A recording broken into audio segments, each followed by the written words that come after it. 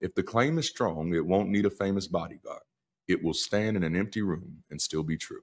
This is the house rule from here on out. Any claim that can pass through those doors earns attention. Anything that can't is just asking you to clap on command.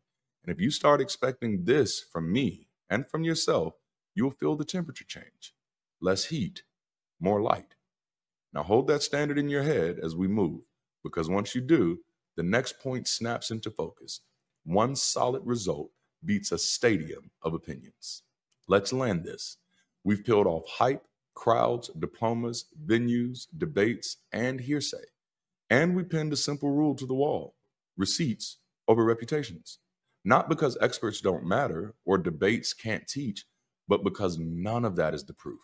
Proof is the part that still stands when the crowd goes home and a stranger reruns the work on a Tuesday.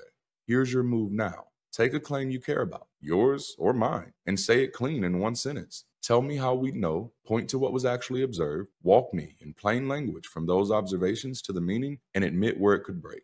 If you can do that, you own your understanding. If you can't, that's not failure, it's the beginning of thinking. Curiosity beats certainty cosplay every day of the week. I don't care who can destroy whom. I care what's true and how we know. Show me the terrain, not just the map. And if your favorite person really helped you see, you won't need their name to make the case. Einstein once faced a book titled 100 Authors Against Einstein. His reply, one of the most cold-blooded things I've ever heard. If I was wrong, one would have been enough. Same energy here. If your favorite person is correct, their argument should carry without the name tag. Bring me the work, not the worship.